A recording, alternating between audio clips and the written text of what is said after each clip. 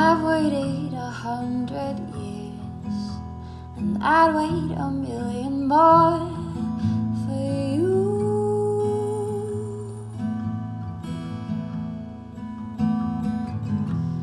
Nothing prepared me for the privilege of being yours would do.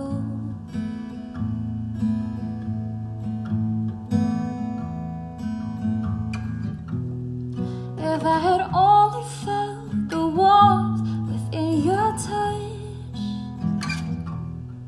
if I had only seen how you smile when you blush, or how you curl your lip when you concentrate enough, I would have known what I was living for all along. Happy Thursday. Welcome back to Morning Coffee with your host, Rick Alexander.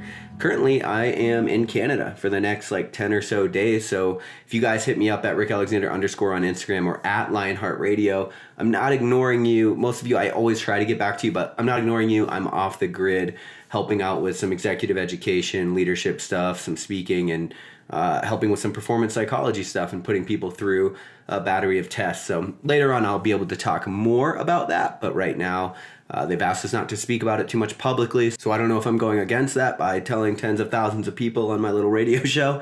But either way, we will definitely dive into lessons learned and things like that when I return. Yesterday, one of the things that I talked about was the fact that your world occurs inside of your head. And so if you want to change your world, then you got to start by having a really close look at the narratives inside of your head. Now, that's a difficult thing to do because sometimes what we do is we act subconsciously and we do something that we're not super proud of, but in that moment, it's almost as if we're asleep. It's like we lightly recognize that we're doing something that we don't want to be doing, but we continue to do it out of compulsion or something like that anyway. So one of the things that really changed my life a while back was this thing I did. It was called a moral inventory. And we do similar things in the Clarity Academy, but essentially the point of it is to bring more of your life into the light. Now, I'm going to say light. I like this idea of light and dark being like axiomatic representations of good and evil. And so I kind of think it makes sense for us. Like if you think about the parts of your life that are in the dark that aren't serving you, there's likely a narrative around those things that are also not serving you. And so one of the things to do is to think about all of the ways that your life is currently out of alignment and to try to bring even small things, like the more of your life that you can bring into the light, that you can recognize it, you can identify the narrative around it, and then identify your goals in that area of your life, then it's no longer happening outside of your consciousness, outside of your ability. And so today the question is, what parts of your life are you allowing to sort of be on the back burner or to exist in the shadows that people don't really see, but that you know is actually hurting you? Now, chances are you probably have these things because we all have little pacifiers, little ways that we can sort of help deal with the burden of being is what it really comes down to. Like when you really think about it, what we're doing is trying to ease some of the resistance that we have to our lives. And, something should be said for humans, which is the fact that, in the back of your head, you never really forget that your time here is finite. And that matters. Like we don't think about it a lot of times because it can be awful to think about. But the problem is you have this realization in the back of your head that not only is your time finite, but that you are increasingly fragile in a very brutal world.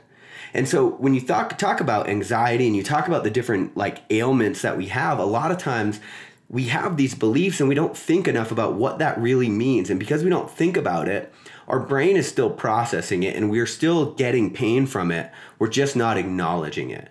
And so all of the things in your life that you have questions about, the existential dread, literally every single thing, don't ignore it because you're going to spend your life ignoring it and realize that you had all these coping mechanisms in order to ignore it and none of them were actually serving you. And that's why we have pacifiers in the first place. That's why porn is so fucking big right now. That's also why we use alcohol or drugs to excess. That's why we do a lot of these things because they numb us. Like when it really comes down to it, what they do is they numb us to the burden of being. And so the more of your life that you can acknowledge, even the things you're scared of, the more you can acknowledge and begin to think through, you can at least start to give yourself some semblance of peace. And look, it's like I say a lot of times, like if you think about the idea of darkness and bad things in your life, they literally cannot exist in the light. That's the thing about darkness. It can't exist in the light. And so if you have these parts of your life that scare you, or you have insecurities around, or you're afraid, then you have to bring them into the light, because that's where nothing bad can exist. So as you bring them into the light, you start to realize that there's more there than you thought, and you actually know more than you thought. And if you act on what you want, you're going to find that you're more capable in life than you thought. Like, people are, by and large, very unaware of their own power in order to change the things in their life. And because they feel powerless, they feel like a victim. And when you're a victim, you can't ever do shit. But I think the way that you really change that in your head is you have to be very honest with yourselves about the parts of your life, the parts of your psyche that you will allow to exist in the shadows and you will allow to exist in the dark. And those things, they tear us up and they tear us apart without us really even knowing where or why. There's a lot of ways that I talk about where we can identify dissonance in our lives. But one of those ways is by understanding that there's so many parts of your life that you're just not addressing, and you're going through the 9 to 5 and you're keeping yourself busy and you're paying the bills and you're helping with the kids and you're doing your best to be a good partner and all of these things, but you can't do more in order to skirt the things that you really care about or really think about. They're going to exist in your consciousness whether or not you make yourself conscious of them. And then they're going to play themselves out, just like the narratives in our head. And that's the thing, because you have a narrative about that thing. And so if you think about like death or something that we really tend to avoid, your narrative is probably something like it's really scary and I'd rather not think about it.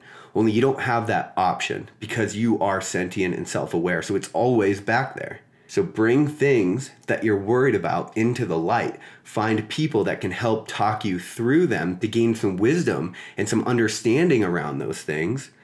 And then you can start to put different parts of your life to rest that currently are serving to keep you further away from the thing that you really want. Because here's the deal. If you think about our finite amount of time on this earth, you really can't afford, in my opinion, to spend a lot of it on pacifiers. You can't spend a lot of it just bullshitting and wasting time just so you don't have to do the thing that you really want to do.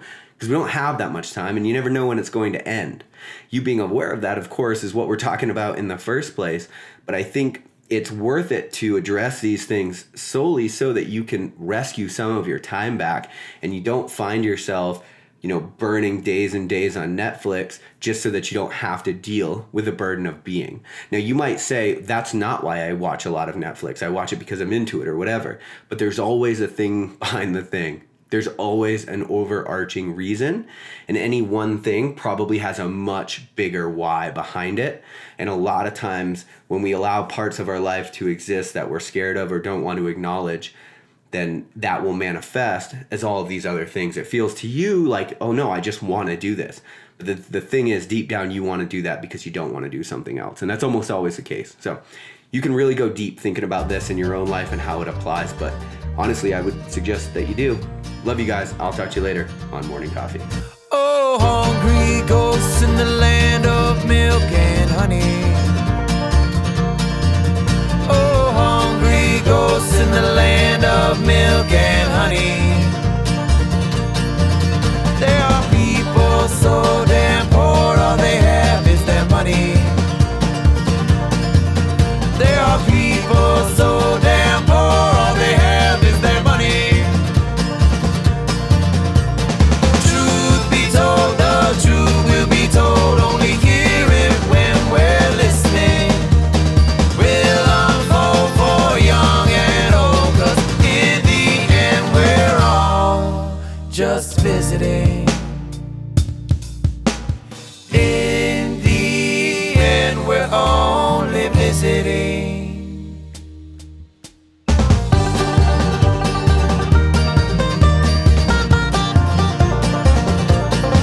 On this hedonic treadmill, building appetite with collections of those little things that shine. But camels will not fit through needle's eye.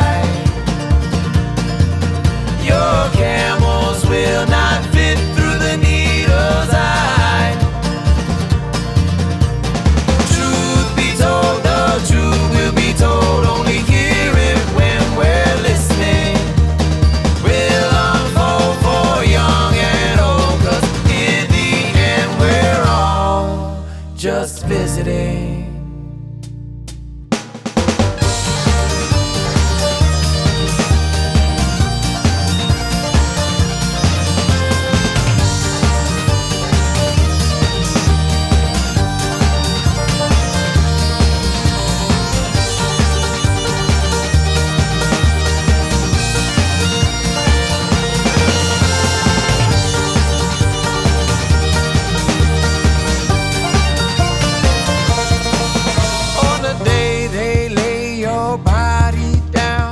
Bury.